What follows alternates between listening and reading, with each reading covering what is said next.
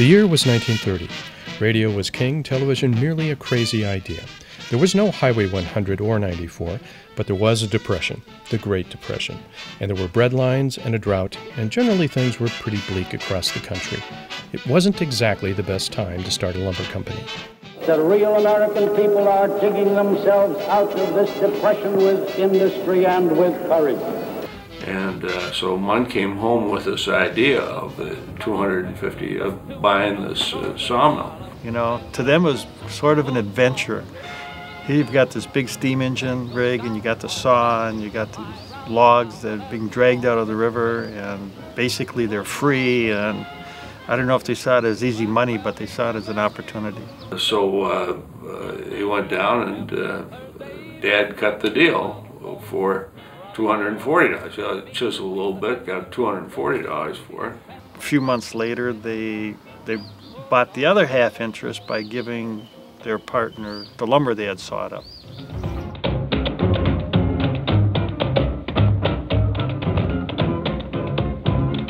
Boy, look at that man sitting on that bridge. You look at him.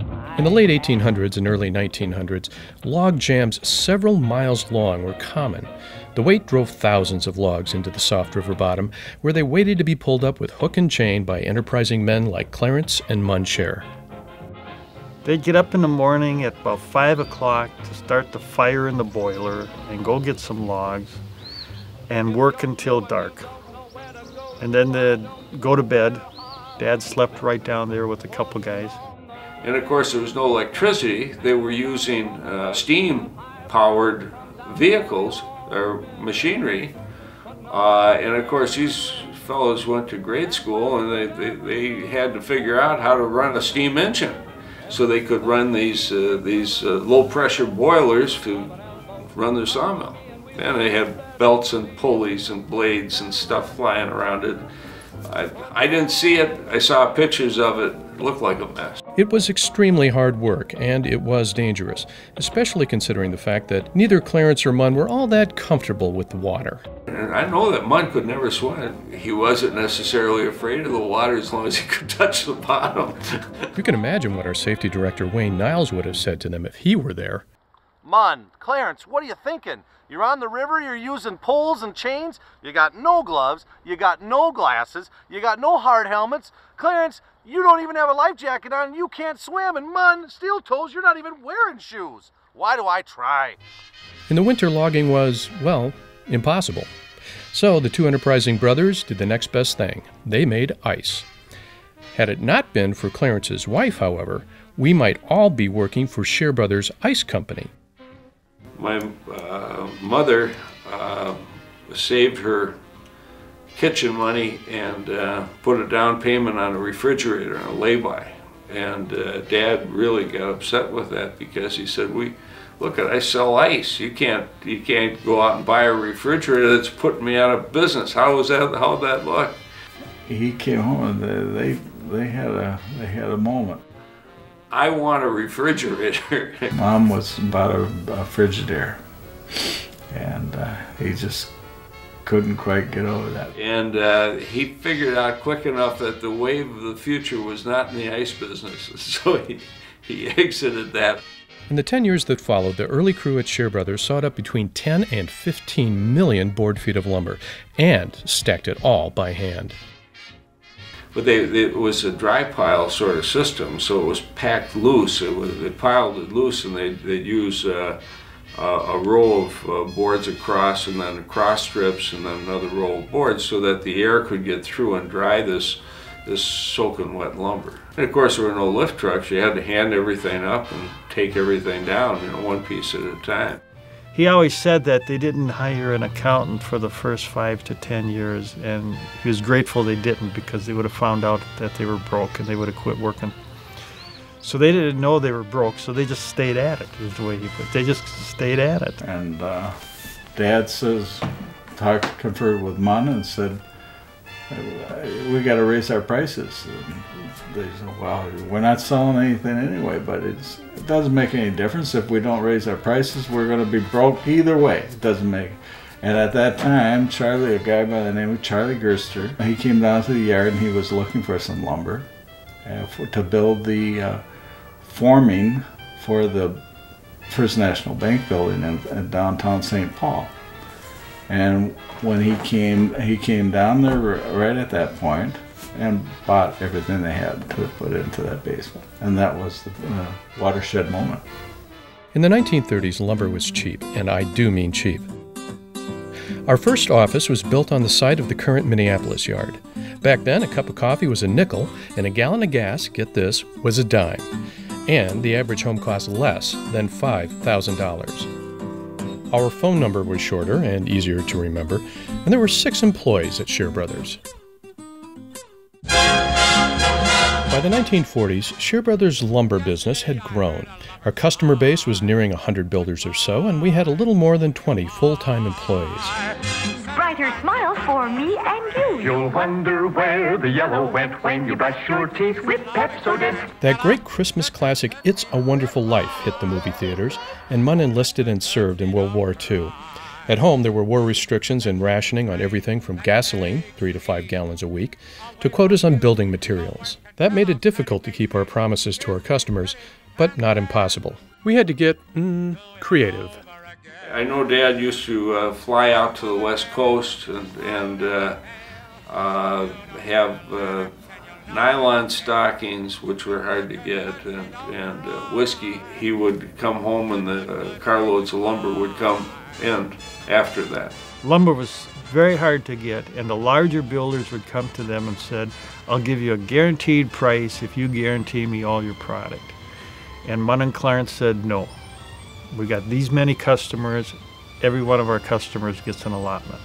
Everybody stays busy. And that made friendships for them that lasted for years and years and years. Back in those days, and hardware stores used to sell groceries, a lot of things back then. They were more like general merchandise stores. And a customer came in and they wanted some butter, and she didn't know what the price of the butter was, so she yelled to the owner in back, asked how much butter was, and his response was, "Who is it?" Well, for Scherer Brothers, it didn't matter who it was as far as how we treated them or what they paid. Getting lumber was one thing. Delivering it was quite another. The first Scherer Brothers truck drivers had to contend with the hated and temperamental D-Series International flatbed trucks. It was a 4-speed truck, and at least 2 of the speeds would work once in a while. And the steering reminded me of the Titanic when they were approaching the iceberg. You saw them turn the wheel over about 6 times before the boat reacted. During the war years, our drivers had to deal with some pretty tough restrictions, like a speed limit of 35 miles per hour. But we had a secret weapon. Good old Kamikaze Harry. Okay, that's not Harry. That's better. And because of gas rationing and this type of thing, you weren't supposed to be out on the road at certain hours of the day, so he would actually go out and deliver at night to get around the gas rationing thing, and to enable him to do that, not get detected, he'd have to drive with his lights off. So it became known as Kamikaze Harry or Moonlight Harry, because he'd drive by the moonlight. Today we have more than 100 delivery vehicles to keep running. Wonder what our mechanics would do with one of our first trucks.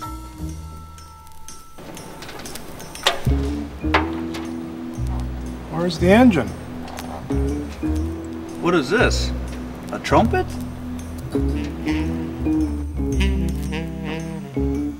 Where the heck am I supposed to plug this in? Sometime in the mid to late 40s, our customers came to us and asked if there wasn't some way to get windows in less time and for less money. The first windows we made were actually double hung windows, which was the window that was around, and we would send out 4 pieces of frame, 2 pieces of weather stripping, and 2 sash in a bundle, and they would actually build the window on the job site.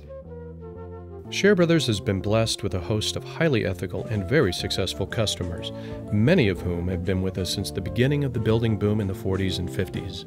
In August of '46, and that was my first 2 houses. In those days, it was hand stick, cut your rafters by hand.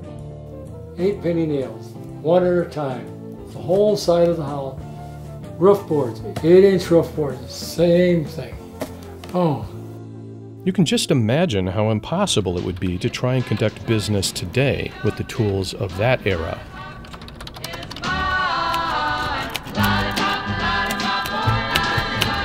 What the? Oh. Where is IT?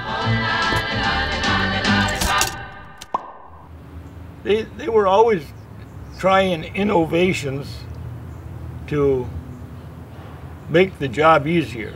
The whole bunch of them down there were people you could trust, and you'd walk in and they'd always have a hello for you, and you felt just like part of the family.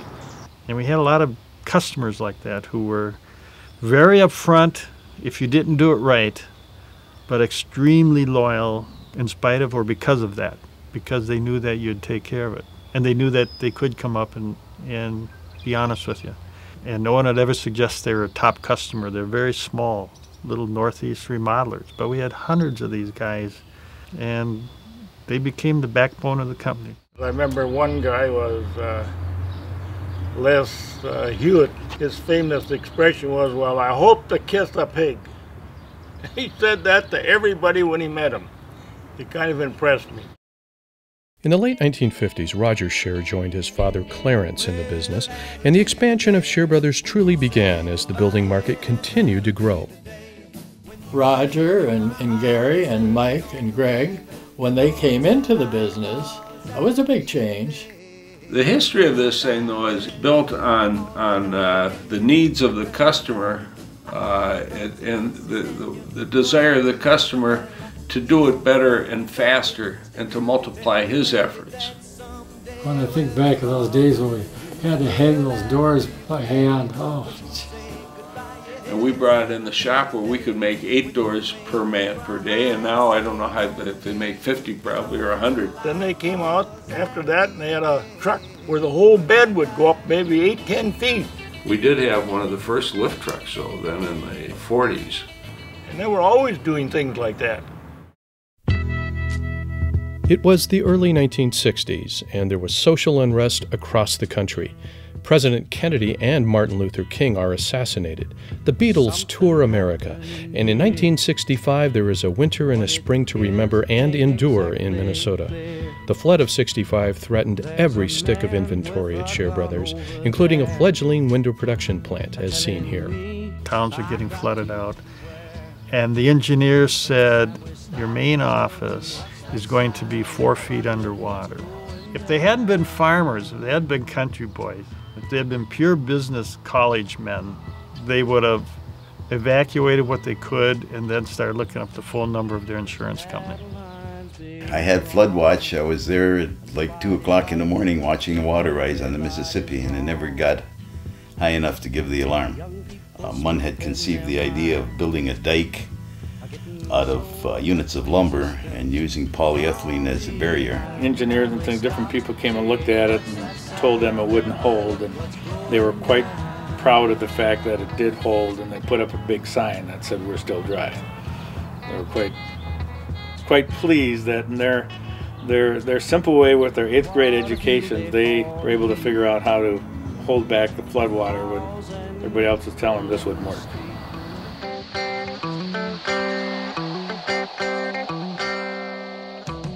By the late 1970s, we all knew what a Jedi was, and most of our building customers wished they could have hired one to get their hands on trusses in less than 10 weeks.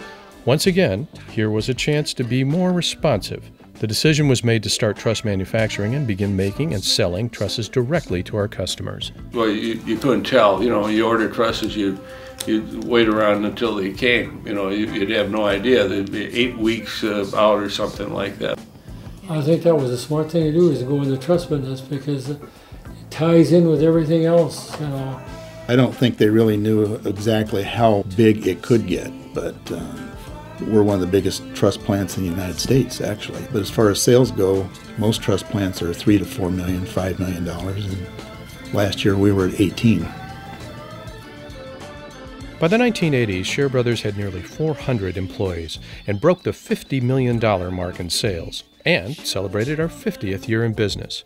Building continued to grow and the future seemed extremely bright. Until one night in 1985, when one of our customers who lived across the river from the Minneapolis yard got up to get a drink of water and noticed his lumber yard was on fire. He called it in, but it was too late to save door 8. It was later determined that the fire was started by a lightning strike. It was door 8 that burned down, and it was kind of like the Cadillac of our warehouses. It wasn't our prettiest warehouse. It was the biggest one, and in it held the pride and joy of all your finished lumber. Impressed me the most is the way the firemen kept the gas pump from blowing up, and that was right next to the building. I was like 2 feet away from the building. What was interesting about it, and it wasn't really my decision, it was more the employees. It was just a foregone conclusion that we were still going to be open that day. The firemen were going to put out the fire, and we were going to just start doing business. And there wasn't really a disruption in service to customers to any degree. So in the middle of the firefighting, we had forklifts driving around putting together garages and cap loads and everything else. I'd say it was remarkable. And I gotta hand it to the operations section and the yard staff. Everybody pulled together to do that.